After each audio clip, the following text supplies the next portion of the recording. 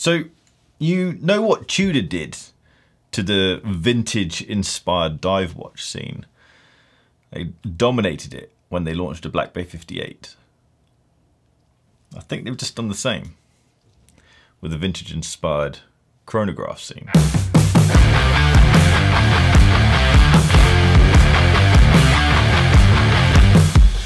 Welcome back to Bark and Jack, I'm Adrian, and this channel is just about drinking coffee and talking watches. Today we're talking about Tudor's brand new Black Bay Chronos. Two of them. We have a panda and a reverse panda. It's been 50 years since Tudor launched their first chronograph, back in the 1970s with the Oyster Date chronograph. Of course, with Rolex being the parent company to Tudor, this is a direct equivalent of the Rolex Daytona. That means with these new heritage chronographs being a celebration and having a heavy nod back to that original Oyster Date chronograph, it in turn has a heavy influence from the Rolex Daytona. There are a lot of similarities to the Black Bay Chrono, but there are also a lot of differences. This is a new watch, so let's go through the specifications on it. We still have a 41mm wide case, but it is thinner at 14.4mm thick.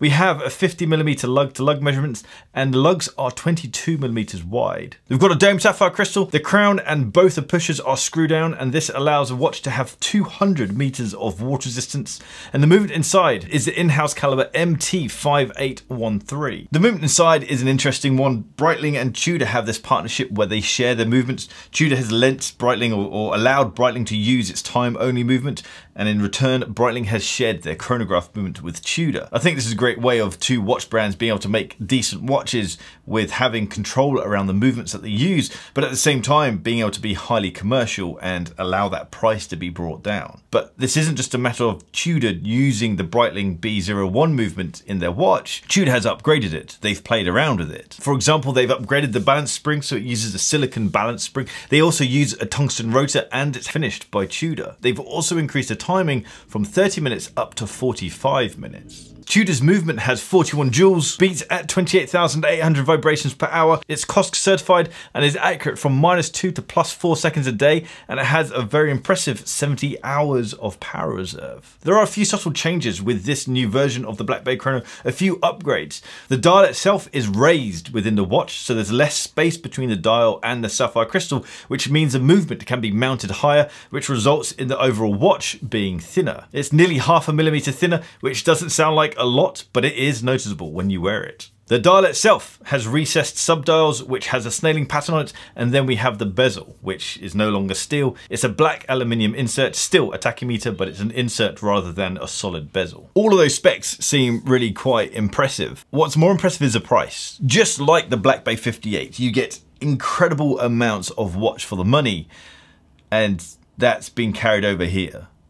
This is £3,900 on a bracelet, or £3,600 on a strap. To have a watch this good looking, with this heritage, and with a high performing movement, for 3,400 quid, that's nuts. There's an option to get this on a leather bund strap, which I think looks absolutely amazing. But as always with most watch purchases, I always advise that people get watches on the bracelet, because you might end up deciding that you want a bracelet further down the line, and the price difference here is less than 300 quid. It's 240 quid to get the bracelets. So you're far better off getting this watch on a bracelet and then going over to barkandjack.shop and buying one of the NATO straps that they have over there. This is 22mm wide lugs, and we have some kick-ass NATO straps that would suit this thing down to the ground over at barkandjack.com. Let's talk about the wearability of these things, because they are quite large. This is a 41mm wide watch, but chronographs always wear larger because they have the pushers, and so you get this appearance of being larger. But it's actually very wearable for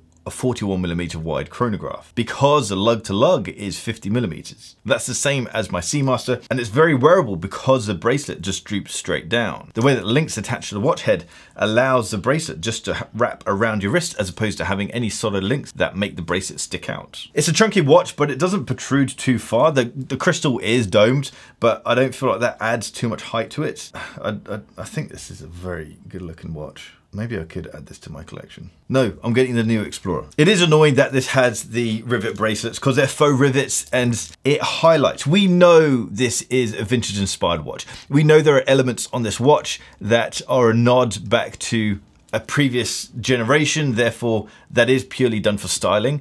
But I feel like faux rivets are a bit too obviously done for styling. And that's why I don't like it, because there is no purpose to it beyond looks. And personally, I don't like the look of it. This watch has screw-down pushers, and I love that. I think that they're annoying to use, because if you want to use a chronograph function, you have to unscrew the screw-down pusher and then you can engage the mechanism, but I just love the styling of it. It does mean, however, that if you're in a situation where you need to time something quickly, you're probably going to miss it, because it is fiddly trying to unscrew these things, especially when the watch is on your wrist. That being said, I use a stopwatch pretty much daily, and when I do so, it's never in a hurry. It's always a planned activity. That's why I have nice old stopwatches, like this is a military one from the 70s. I use these because that's how you make good coffee. Good coffee is all about timing. It's about timing, having a good machine, and having good coffee. Very soon I'll be able to help you out with that. But even just starting the machine up, you need to give the machine time to warm up. Allow the machine to heat up for 5 minutes, and then cheat for some of it. I use a ratio of 1 to 2, which means 17 grams of coffee in, and I want to extract 34 grams of coffee out. The first timing is a 5-second countdown for pre-infusion, allowing water to seep into the coffee, and then I engage the full pressure. To get the best flavor of espresso, you want to get to that 34 grams, that 2-to-1 ratio. You want to get to that between 20 and 30 seconds. Minus that 5 seconds of pre-infusion. If you go over 30 seconds, then your coffee will have been over-extracted. Under 20 seconds, and then your coffee will be under-extracted. The sweet spot is 20 to 30 seconds. That's how you make espresso. That's tidy. So what do you guys think of these watches? I think the white dial, the Opaline dial, is my favorite one. Although they are exactly the same size, the white dial just seems to wear a little bit smaller. I think perhaps just because visually it's broken down more rather than having quite a large slab of blackness. So guys, I want to hear your thoughts on these watches. Do you think that this could disrupt the vintage style chronograph market in the same way that the Black Bay 58 did with the vintage style dive market? Drop me a comment. Let me know down below what you think. Jump over to barkandjack.com, check out the accessories that we have there, but also we have a new blog and we have articles on new watches over there. If you're on Instagram, give me a follow at barkandjack, and if you're on Clubhouse, give me a follow there at barker. I'll see you guys next time. Take care.